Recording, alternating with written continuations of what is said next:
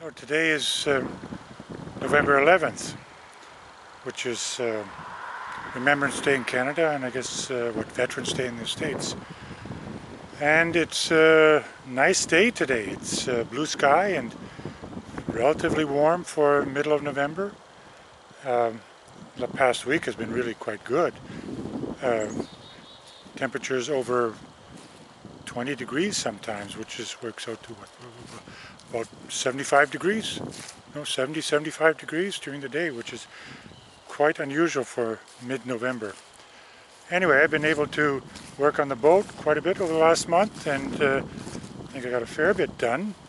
Now the boat is basically all covered up. The tarps, getting ready for the winter,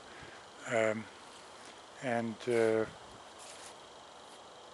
most of all the work has been on the inside. So I'll show you what I've managed to get done in the last 4 weeks or so. I guess I might as well start at the stern, at the back end. I finished fiberglassing the rear deck area, so that's all done. And also I've finished the door. The windows are in, and actually closes, which is nice. It still has to be painted, and still a little bit of trim on the outside. And other than that, also I've insulation. I put in all the insulation and the paneling above the hull area. Also the insulation for the ceiling.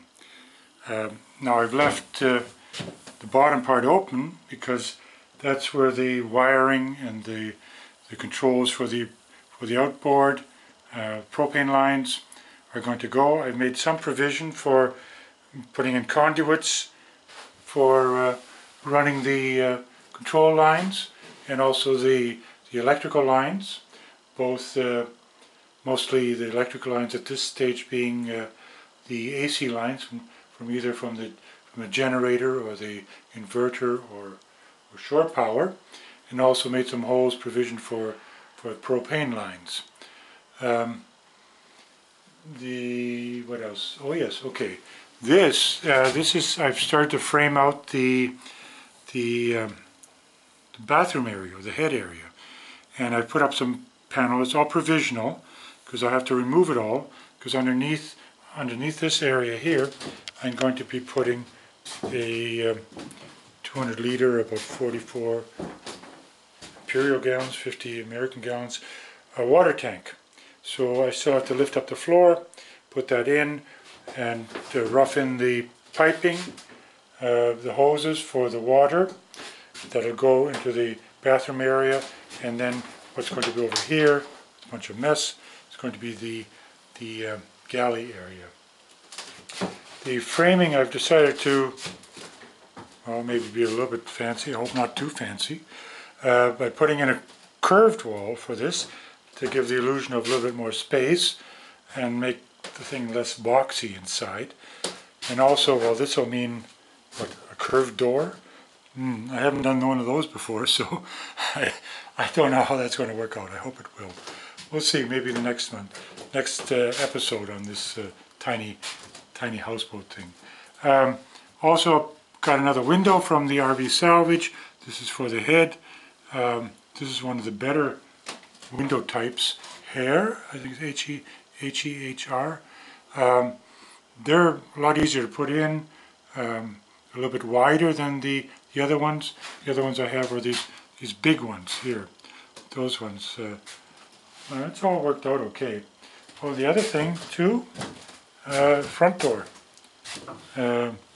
This is also finished. Let's see.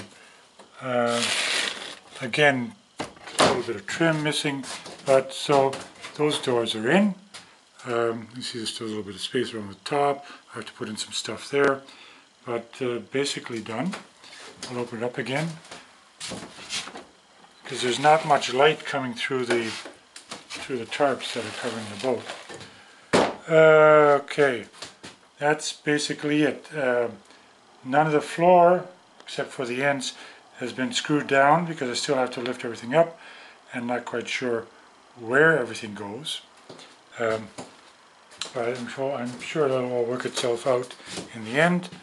The insulation was very easy to put up. It's basically just cut with a box cutter. Nice straight edge, just goes, as long as it's sharp and pointed, it goes through very well, and then just glued on to the wood. The glue I used was, what is it? The Page's construction for foam board. So that worked very well. Okay, other than that, that's about it. So the next, I'm waiting for, I have to buy some 1/8 mahogany underlay to go around this curved area, because what I've been using up to now is a 1/4 inch, and that is not, that's not going to be bendy enough to go around. So I'll put one layer on, use contact cement to put another layer on for added strength.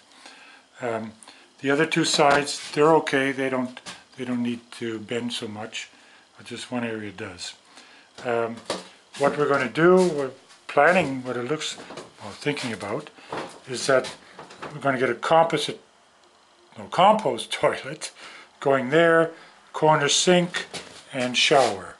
So that's going to be that area, and then this, of course, being the sleeping area, overall about 7.5 feet in length, enough room for me because I'm 6'3" and I need to stretch out. What else? The water tank. Oh, the water tank is a flexible water tank. Plastimo, yes. It's the larger one, and it'll fit in very nicely, laying across between the beams there and this area here. It'll fit in underneath quite nicely. So that's basically it for now. If the weather holds out and doesn't get too cold, I can continue working. Otherwise, I may have to give up until next spring. So that's about it for now. Thanks for subscribing.